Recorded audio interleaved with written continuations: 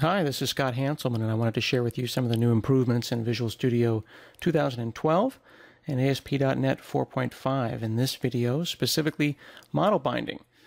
The upcoming version of ASP.NET Web Forms has a number of improvements to data binding, but the most significant of these, I think, is model binding.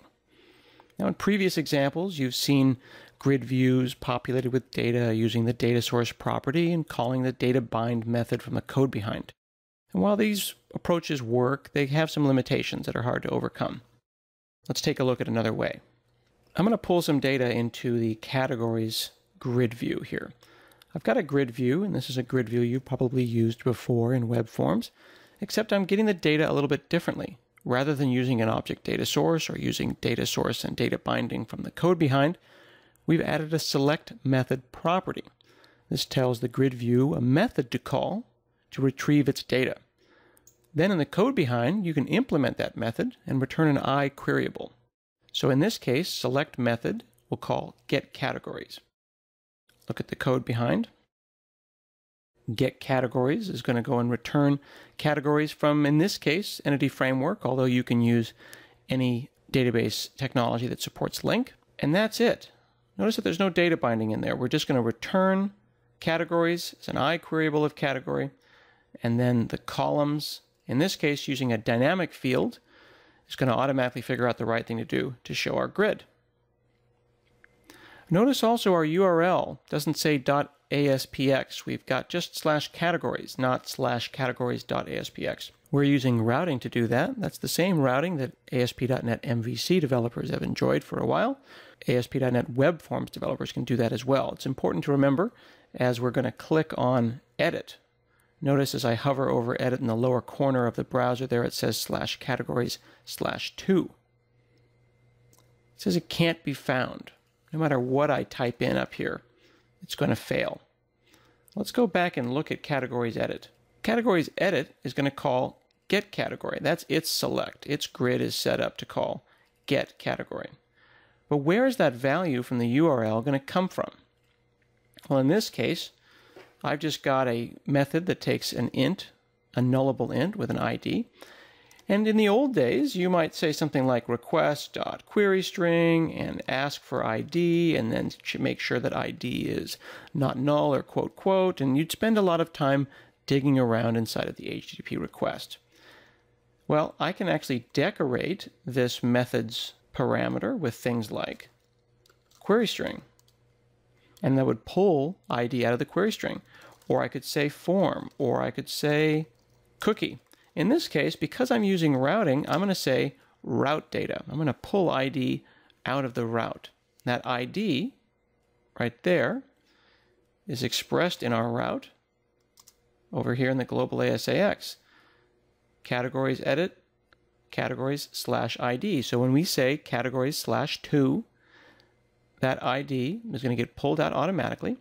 And because it's named ID, that's going to get populated. Let's actually run a debugging session so we can see that happen live. I'm going to hover over, hit edit. Notice that the value of 2 has automatically been pulled out of the URL. I didn't have to say request.this or request.that. I just decorated it with the place that the data was located, and it handled it for me. So that parameter was bound automatically. Then I'll hit F5 and we'll go back to our page and make a small change. So in this case, we populated the edit category. Now we're going to update it. I'm going to hit save. And rather than thinking about things in terms of postbacks, notice that update category has been called. I can take a look at my grid again. We saw that select method used getCategory. Now the update method uses update category. The form view is automatically doing that for us.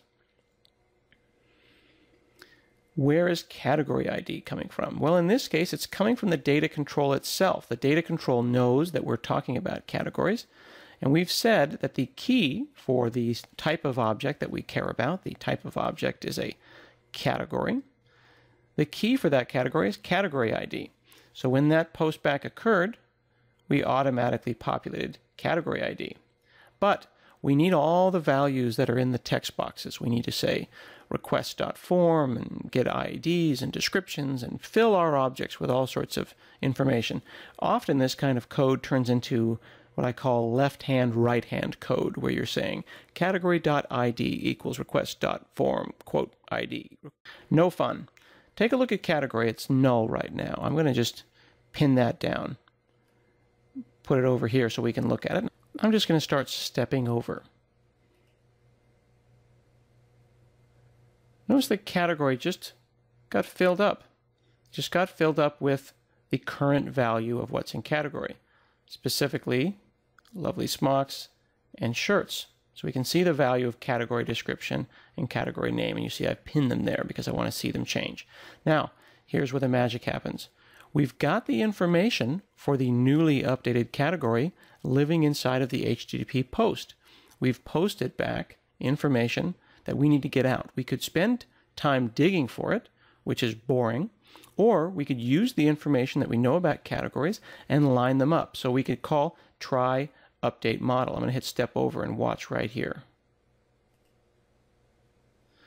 Notice that my pinned little debug watch window there turned red to show me what value changed. We automatically updated the object, even complicated objects.